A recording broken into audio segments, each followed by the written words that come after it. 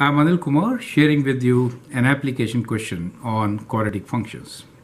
The question here is, Ritu wants to build a parabolic bridge over a stream in her backyard. The bridge must span a width of 200 centimeters. It must be at least 51 centimeter high, where it is 30 centimeter from the bank of each side. How high will her bridge be? Let us first sketch the scenario, right? So let us say along the x-axis, we will take the width, right? So we'll take width along the x-axis and height along the y-axis. Units are in centimeters. So write height in terms of centimeters here and width in terms of centimeter along the x-axis. Now when we are talking about a bridge, it is a parabolic path. So let's make one.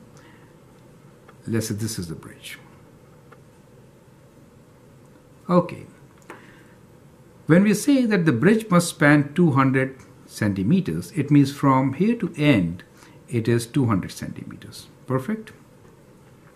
Another condition given to us is it must be at least 51 centimeter high, where it is 30 centimeter from the bank on each side.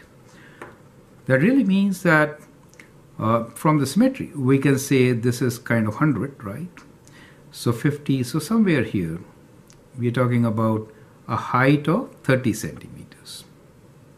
So say it must be 51 centimeter, and the distance is 30. So that is a point which we are given on this parabola. What do we need to find? How high will her bridge be? So the maximum height is going to be at width of 100, which is right in the center, right? Because that is the axis of symmetry. Perfect. So I hope you have understood the situation. Now, model this situation and write down your equation. Well, it should be y equals to a times x, since that is the first zero, x minus 0 also you could write, times x minus 200. The second zero, right? So these two zeros, x minus 0 times x minus 200. To find the value of a, we could use this point where 30 is along the x-axis. So we'll write in this equation 30 for the distance along the x-axis. Well, since I wrote in this equation, let me rewrite in terms of height and width, okay? So I could write this as height equals to a times x is in terms of width, so let me write this as width, and w minus 200, correct? So we are writing h in terms of width, right?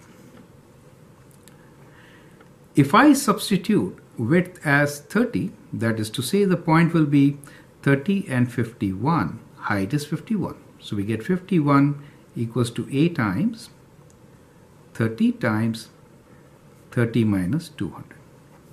You can rearrange and solve this. So what do you get the value of a?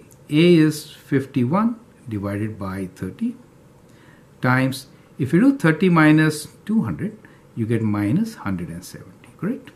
You get minus 170. Now you could simplify this. You can always use your calculator to do the math, or let's do it. 30 is 10 times, and if you do 3 times 51, 3 times 1 is 3, 21 is 7, right? So you'll see 7 and 17 also goes minus 10 times. So what you get here is a equals to minus 1 over 100. The beauty of this is very good values. You see a, you get minus 1 over 100.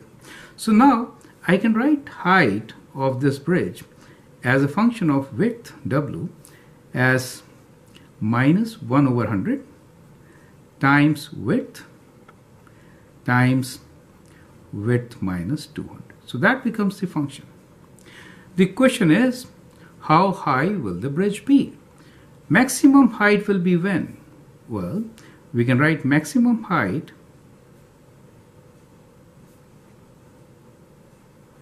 is when width is equals to 100, because that is the axis of symmetry.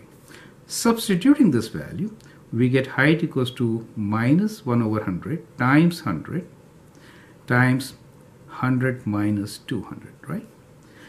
And without calculator, you can actually solve this question.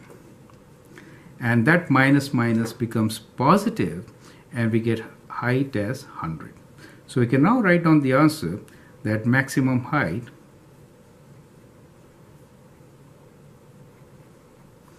is 100 centimeters. It is very important to include units in your answer. I hope you understand and appreciate it.